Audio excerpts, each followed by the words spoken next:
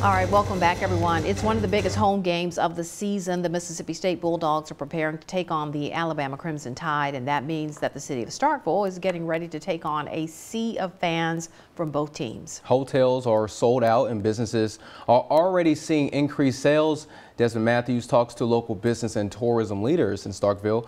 He joins us live with the details.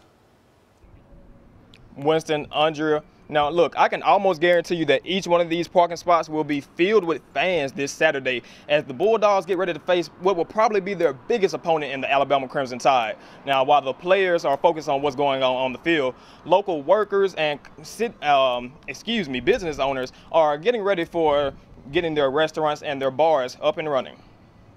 It's a game that many have been waiting for. You know, Alabama also, their team travels well, so we expect a lot of Crimson Tide fans here. I think Saturday's going to be a day full of tailgating and attending the game and cheering on our Bulldogs. Director of Tourism at the Partnership in Starkville, Paige Hunt, says they anticipate a large turnout of Alabama and Mississippi State fans to fill the streets and stands in Starkville, and many have already found a place to lay their heads. Our hotels are always impacted anytime Mississippi State has a large event, and football weekends are absolutely no exception.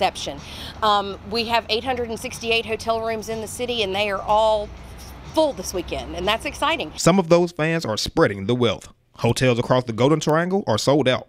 We usually book out, especially for home weekends, we are booked out solid immediately. You know, we have our guests are ready and waiting, ready to push that button as soon as they know there's some availability out there. So we have been sold out now for the last couple of weeks. Stephanie Avent is the sales manager for the Hilton Garden Inn in Starkville. She's seen new faces and regulars come through the doors all season. But for a big game weekend like this, they're calling up all the reserves. We may bring in a few extra hands, the ones that may be off at times, just to make sure that we have our guests fully, taken care of, whether it be from housekeeping, to breakfast. It's not just hotels that are preparing and booked up. We've been preparing for 2 weeks. We've maxed out on our catering. We can't take any more catering. We've had to bring in some extra staff to help out. So everybody's got a place and a responsibility this weekend to be on point. The fun starts early this year.